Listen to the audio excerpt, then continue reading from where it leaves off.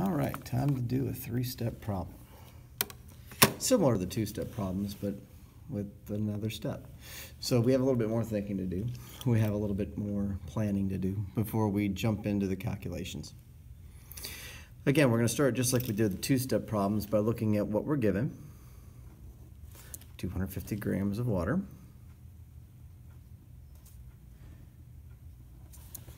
And what it is we're trying to find here.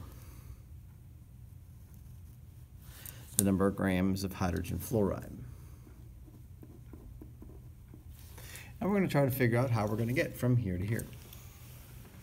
So we start off with the grams, the 250 grams of water, and we ask ourselves, well, what can we do with 250 grams of water? And the answer is, the only thing we can do is convert to moles of water.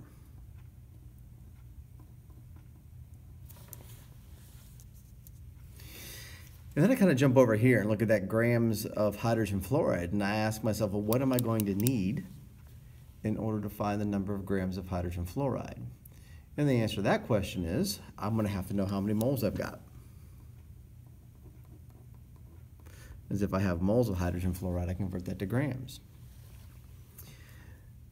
Then I look at what I've got here in the middle. Moles of water, moles of hydrogen fluoride. Do I have a balanced equation that would allow me to go back and forth between the two of those? And by golly, I do. So I can make that conversion. I've got a three-step problem here. For the first step, we'll be going from grams of water to moles of water. The second step, we'll be going from moles of water to moles of hydrogen fluoride using that balanced equation. And my third step, we'll be going from moles of hydrogen fluoride to grams of hydrogen fluoride, a mole mass conversion at the end. So let's get started. First conversion, grams of water to moles of water.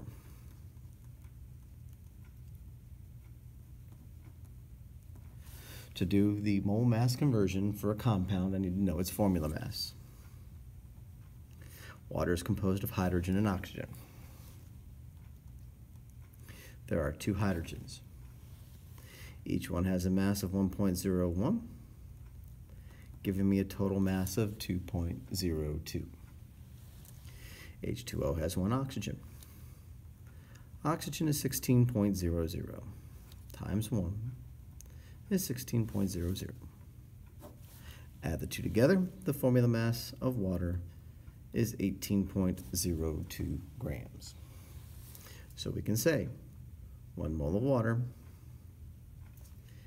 equals 18.02 grams of water. Just like that. Now, we can do our conversion. Always start with what we were given. We were given 250 grams of water to work with. Write that down first. All of these equations, all this math always starts with the given. Times, and then the conversion factor, that fraction that will cancel out the grams of water. It's made from these two numbers and the equivalence that we just put together.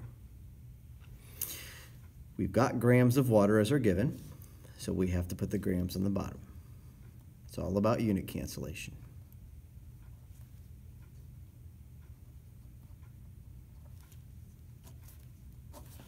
We need to get rid of the grams of water and convert it to moles so we can move on. In these types of problems, we can ignore the ones. Our 18.02 is on the bottom, so we'll divide by it. 250 divided by 18.02 is 13.87. If I'm using significant figures, I'd round that to 14. And there you have it. First step done. Now time for step 2. And in step 2, we decided we're going to convert from moles of water to moles of hydrogen fluoride.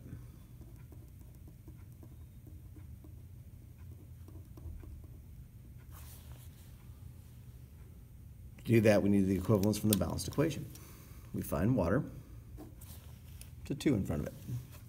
So we write 2 moles of water. Hydrogen fluoride. Find it in the balanced equation. There's a 4 in front of it. So 4 moles of hydrogen fluoride. It's a ratio. Mr. Allen, Peacock, and Tyler, you're needed in room 135. Mr. Allen, Peacock, and Tyler. Too bad for them.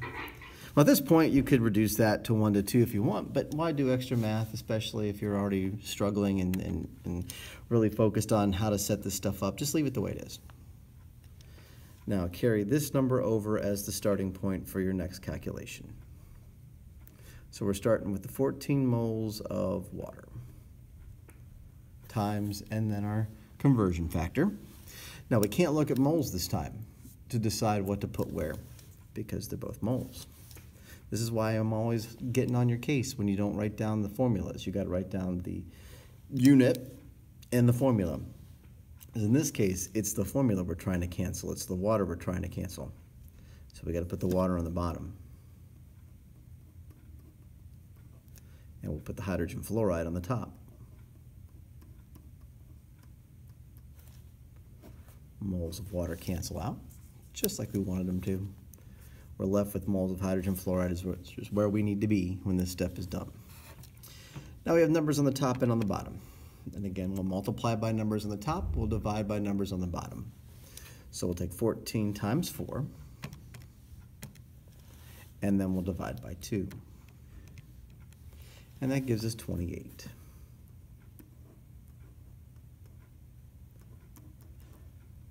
Moles of hydrogen fluoride.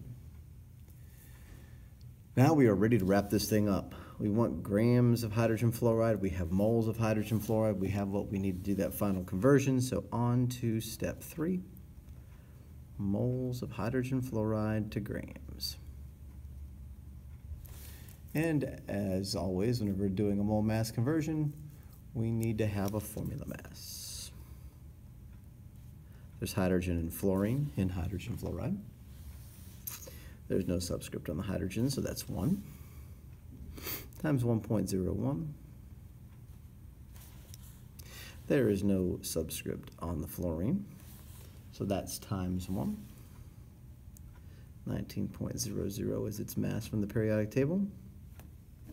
Add those up, 20.01 grams.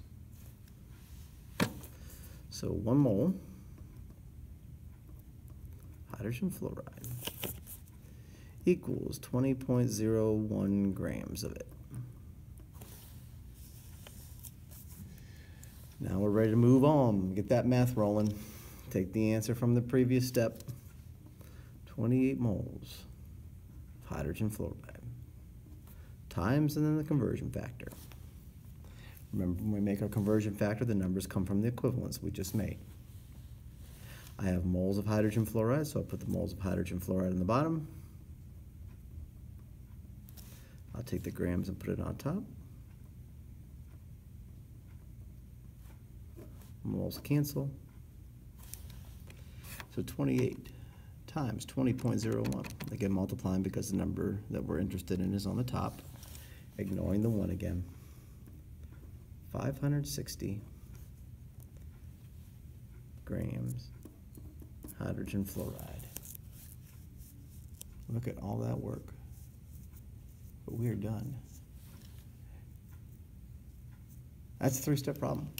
Now sometimes there's mole mass conversions all the way through it, like in this case. Sometimes there's mole volume conversions to throw in there. Sometimes there's mole particle conversions to go in these things too. But again, the thought process is the same. Look at what you're given and ask yourself, what can I do with that? Look at what you're trying to find and ask yourself, what do I need to get that? Odds are that'll take you right down the path you need to figure out how to do your 3-step problem. In true stoichiometry problems, the middle step will be your mole ratio conversion whenever you're doing a 3-step problem. So once you figured out that, these things become much, much easier. All right, that's it. Enjoy. I know you will.